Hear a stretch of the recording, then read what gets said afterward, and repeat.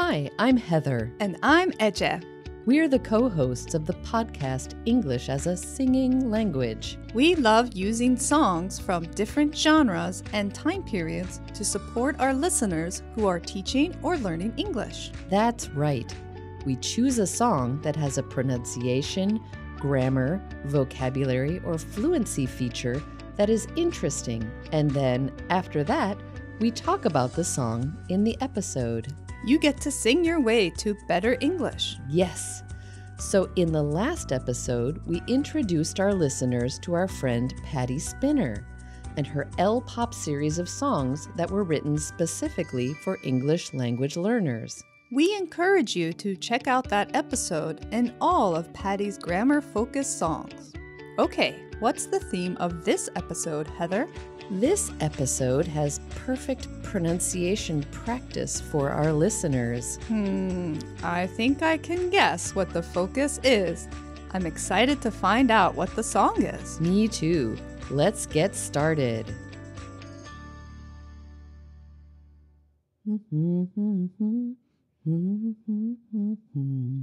Oh, hi, Eche. It's great to see you here. Hi, Heather. What are you doing? It's November. I thought you didn't like the cold. Well, today is warm for November, so I thought I'd take a walk and get some fresh air. Mind if I join you? Of course not. Hey, why don't we stop by that coffee shop we always used to go to? Remember the cozy one that had the delicious hot chocolate? That's a great idea. It's right around the corner. I love that place. Let's go. Oh my gosh, Eche, it's gone. It's a sandwich shop now. Gosh, I remember all the winter afternoons we spent there drinking coffee or hot chocolate, chatting and grading papers. I can't believe it. I guess we took it for granted. I guess so. When you take something for granted, it means that you don't appreciate it. You think it will always be there, no matter what. And actually, Eche, it reminds me of the song I was listening to just now. It sounded like you were humming the Joni Mitchell's 1970 hit song, Big Yellow Taxi, which originally appeared on her album Ladies of the Canyon. Yes, it's a fantastic song, not only for its positive message, but for the pronunciation practice it provides. It's about how most people don't appreciate the positive parts of their lives until they are gone. Yep, just like our coffee shop. Exactly. The song also has an interesting origin story. Joni Mitchell took a trip to Hawaii, took a taxi to her hotel, and when she woke up and looked out the window of the hotel, she saw the beautiful mountains in the distance, but then also a huge paved parking lot. So the buildings and the parking lot ruined the natural beauty. Yeah. In a 2019 interview with Mojo magazine, she said, quote, "That's when I sat down and wrote the song. When it first came out, it was a regional hit in Hawaii, because people there realized their paradise was being chewed up. It took 20 years for that song to sink in to people most other places. That is a powerful little song because there have been cases in a couple of cities of parking lots being torn up and turned into parks because of it." Wow, what an interesting story. And it sounds like the song actually has made people realize what they have, and it has created positive change. Yep, cool, right? So before we start talking about the lyrics, what's the pronunciation feature we're focusing on? It's a pronunciation feature called aspiration. What? Aspiration.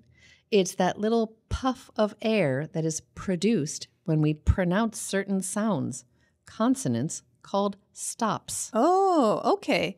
So, for example, the t sound in taxi or the k sound in car. Exactly.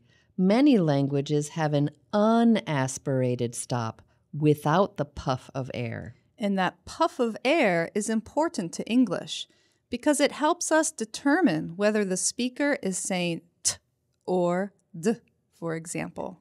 Or k or g. Or, as in this song, p or b. Right. We need to hear that puff of air or we'll get confused between words such as pad and bad. I really heard the aspiration difference between the p and the b of those two words. We have a lot of great aspirated p practice in the first line of the lyrics. It goes, "They paved paradise and put up a parking lot with a pink hotel, a boutique, and a swinging hot spot." So I can really hear the difference between the p sounds in words like paradise, parking, and pink, and the b sound of boutique. And what is a boutique, Ece? A boutique is a small store that sells fashionable, usually expensive clothes. A boutique is definitely not the kind of place where I usually shop for clothes. Me neither. And how about a swinging hotspot? What is that? Remember back in Season 2, Episode 2, in the song Dancing in the Streets? We had the lyrics, "They'll be swinging and swaying." Yes, that's a great song. Listeners, go check out that episode if you haven't already. I guess that a swinging hotspot is a place where people can go to listen to the latest music and dance. Exactly. I have to say, I don't go to swinging hotspots either. Me neither. So what you want to do with the p sound is to make sure that it has that puff of air. It's "they paved paradise, put in a parking lot." If you don't aspirate the p sound, it becomes more like "they paved paradise, put in a barking lot." Right. Let's talk about the verses before we get to the refrain.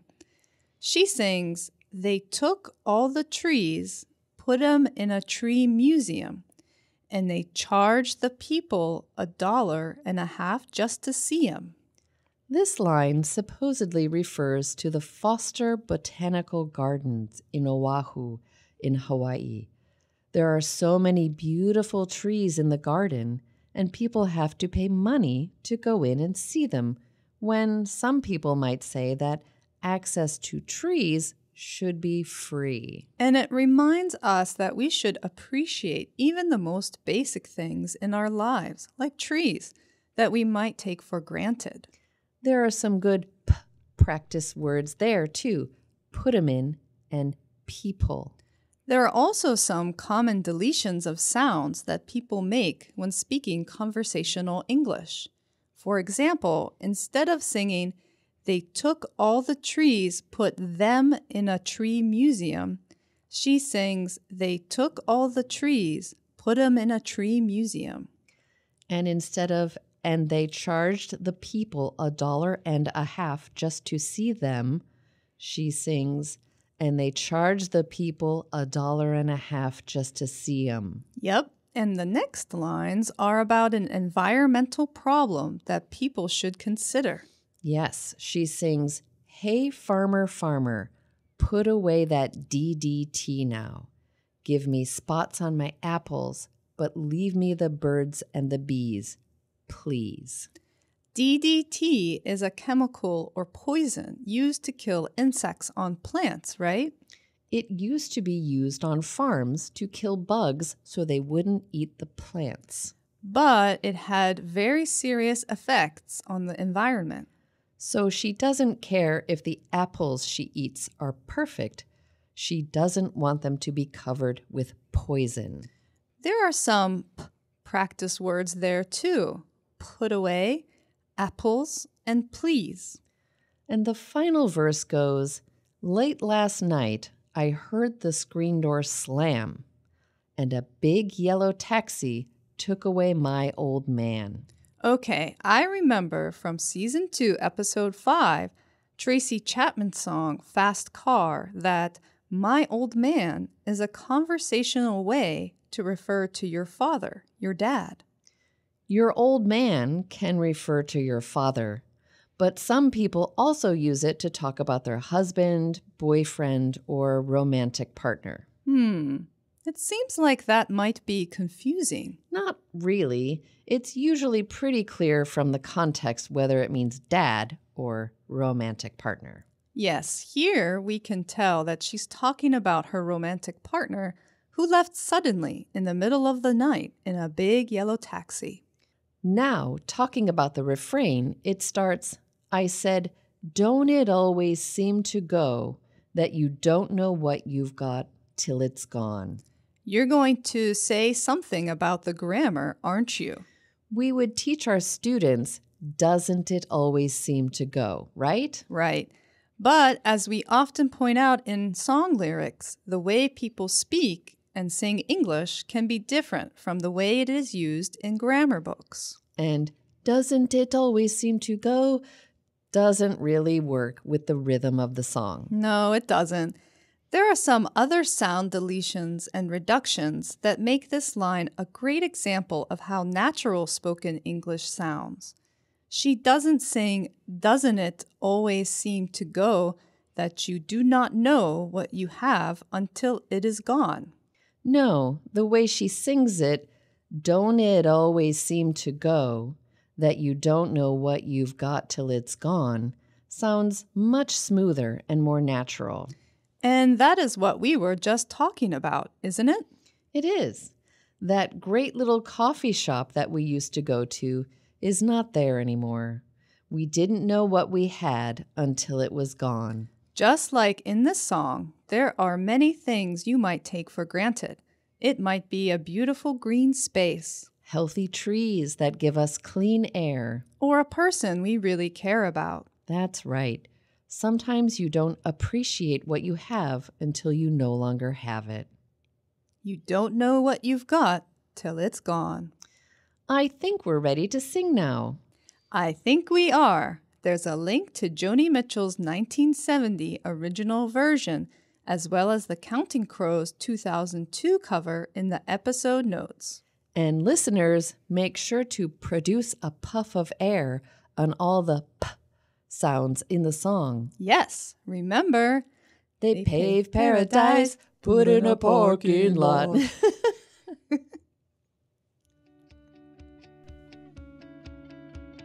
That is a really great song. It has a wonderful message and it is full of aspirated p sounds for practice.